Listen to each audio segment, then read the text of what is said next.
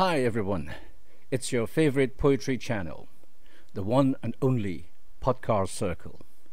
Rolling as we always do, like Proud Mary, or to put it another way, going up in smoke. How many of you millennials have ever seen the comedy movie Cheech and Chong? Not many, I guess. But most baby boomers would, I believe. Yeah, well, no harm in asking, right? A little moaning humor is good for the health. And that's why we chose the name Podcar, so we can shoot it from many angles. It's not like most traditional established names. Again,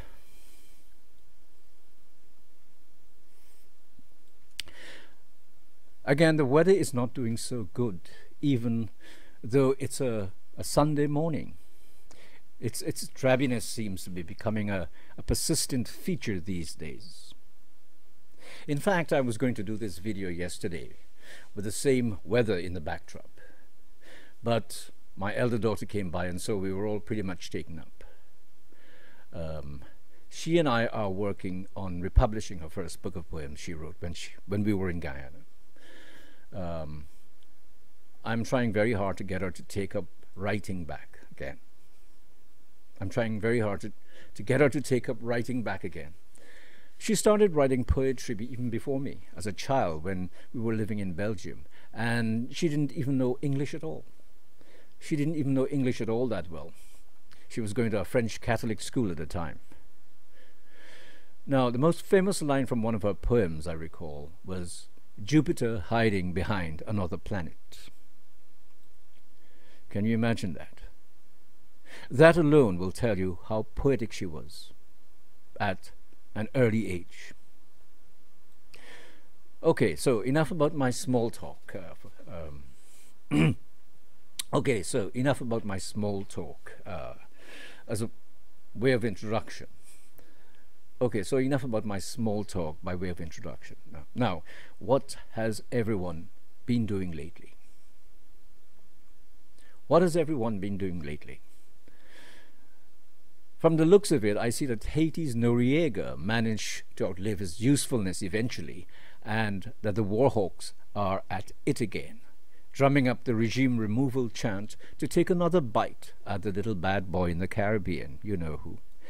Cuba, of course. Over here, I read in one of the newspapers that the popular Caribbean festival, Caribano, will again be put off due to the more popular virus. Things are really tough on performance artists nowadays. People are really anxiously fed up of doing Zoom shows. It is not as fun and entertaining as a live performance. The Pan Men are also complaining about getting a raw deal when it comes to funding for the arts. Apparently there are some complaints going around too about transparency in the Caribana organizers. So it's not much different too with writing and publishing. The road is long and full of rejection. He ain't heavy, he's my brother, is certainly not a favorite tune you can hear on this particular highway. If you're a new Johnny-come-lately trying to get some funding for the arts or for your writing project from the institutional establishments, guess what? You have to be published by a traditional publisher before, be it a magazine, a newspaper, or a book. Not even if you try on your own, you know, like most self-publishers. Not to mention, it can take a lifetime to sail through the traditional publishing process. So what does this mean? It means that if you're new to the publishing world, you have to play by the rules and stay in line. You have to play by the rules and stay in line. You have to be a gentleman because you're at the end of an infinitely long waiting queue, much like Mr. Beetlejuice and his number ticket. Unless, of course, you're lucky and you're another Charles Bukowski. So, thank you, Amazon, for opening a door for the new and not so famous writers. Okay, I'm already using up a lot of my time for this morning. And we haven't even got to what I intended to talk about, which is about my book. And reading some excerpts from it, like most authors would do at a book signing ceremony. Unfortunately, though, this is not a book signing, and I don't have a book with me in the first place. My author's copy is not going to be delivered until around the end of this month or early August. So they say.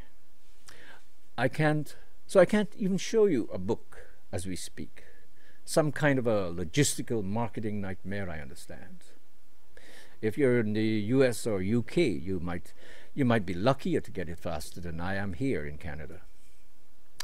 By the way, for those of us who are joining us for the first time, my book, Aging Towards My Freedom, is available on Amazon in both Kindle and paperback formats.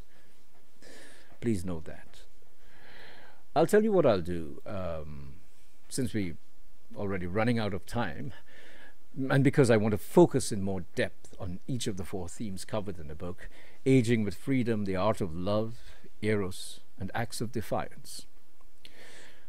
Today I was going to talk about the first part, Aging with Freedom, but I'll leave it for the next episode, if that's okay. So before I go, however, I'll read one of the poems in the first section. It is in fact the second poem of the book, because I want to set the mood and the tone for my next appearance. Okay. This one is called Apologies Regretted.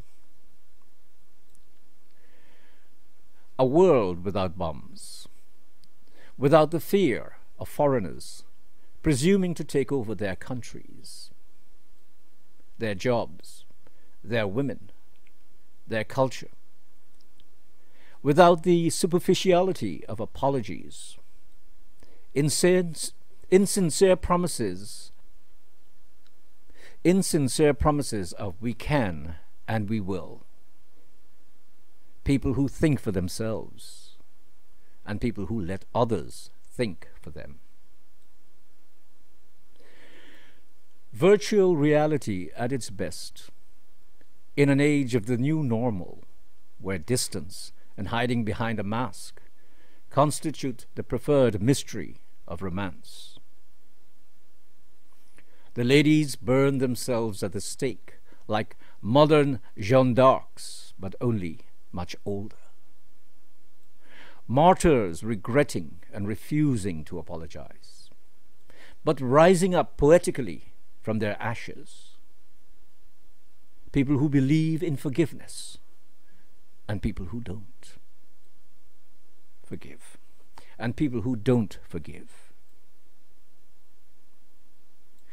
Things we see when we are young and things we don't anymore because we are older. Snowflake boomers using respect to roadblock millennials fighting to make this world a better place, and all others daring to challenge their illusions. The aesthetics of appearance that can only fictitiously express itself in lateral languages of a certain kind. People who think outside the box, and people who are afraid of leaving their boxes.